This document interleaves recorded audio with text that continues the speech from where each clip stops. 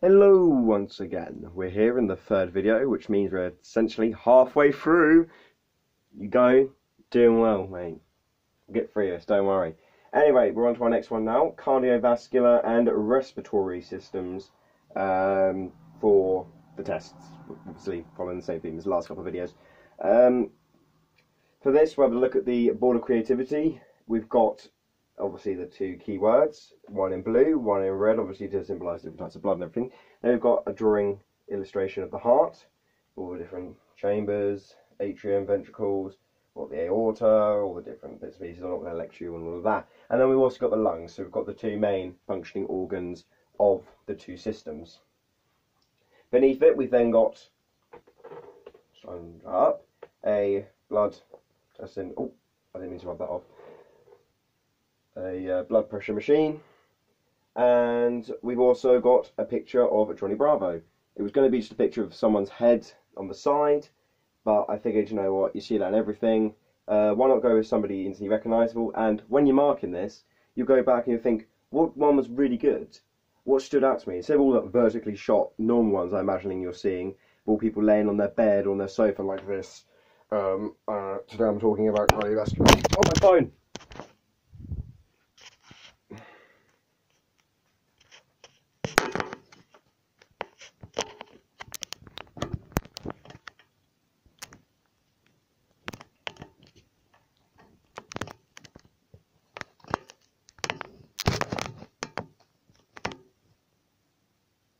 Right then, 3, 2, 1, I've just edited that out. My phone just fell off mid-sentence and it hit the floor. I'm going to move something there now, in case that happens again. Hopefully it will not. Anyway, my point was making, this stands out. You think, oh, he had that, that was well cool, that applies to my Saturday morning cartoon fever, whatever, you know, it stands out in your mind. Anyway, on to our key questions. What is it? What are the cardiovascular and respiratory systems? Cardiovascular is blood going through your body. Respiratory is air going through your body. Well, oxygen going in, and then we've got CO2 going out, or linking up with your blood through your alveoli, through diffusion, which is the movement of particles in a high concentration to an area of low concentration down a concentration gradient. And that will slip into your blood, and it goes from blue to red or red to blue, depending on whatever's going on. Yeah, that's that. We got what tests? What test did we do? We did for our. We got oh dear, just lost it. Okay, we've got the rowing machine, which was a 2-kilometer row as quickly as you can do it, and then we also had a blood pressure test, which is why we've got the blood pressure machine down there.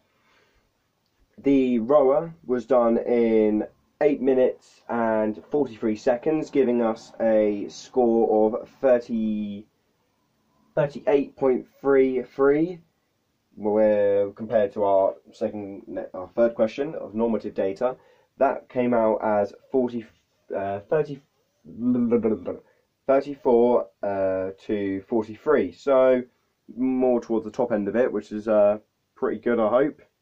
Or pretty bad, depending on which way you want to go around, but no, it's good. This would not really been the best test to do, simply because before doing it, we just done the 3-rep max thing, so legs a bit tired, exerted a lot of energy trying to do the deadlifts. So yeah, we probably would have been better to do the cardiovascular sort of exercise or whatever at the start of it, but we didn't really think that smart about it. So for future, that'll be something we'd have to sort out. Staying on the path of tests, we've got the blood pressure test. We did this with Harrison, and we got a systolic blood pressure come back as 121, and then we got a diastolic of 64. Comparing this to normative data, we're going to go looking at primarily systolic. He didn't really give diastolic. It says normative anywhere for a healthy range 90 to 120. Then having, let's have a look here, systolic blood pressure, we've got normal is less than 120. Elevated is 120 to 129. So Harrison has just slipped slightly into that category. However, his diastolic blood pressure, that's fine. As long as it's less than 80, it will not go anywhere near It jumps all the way up to high blood pressure, so he's absolutely fine in that department. Other than that, that's a really decent score for him on the blood pressure, as far as blood pressure is concerned. Could do with a little bit more cardiovascular endurance sort of exercises for him to help improve in his sporting environment. We go on to our last key question, which is sporting world. How does it apply to the sporting world? Well, rowing is used loads of different places, primarily in universities where they put different squads and bits and pieces together, like Cambridge and Oxford battling against each other. Then you've also got it being used in multi-sports at the moment. You're primarily seeing it in CrossFit, rugby, used as a way of training. So mainly just because it helps mobilise the body and get all the stuff moving and warmed up and ready to go into the next exercises or any kind of lifting you want to do. So you have to spend ages doing other bits of mobility after going on something like a treadmill. Then we've got the blood pressure. Blood pressure is obviously important because it tells if you're at risk of like a heart attack or anything, what's your cholesterol like, all those bits and pieces, and just monitoring your health. So that is pretty much it. Yeah. See you in the final instalment, which will be on the next slide. Let's go.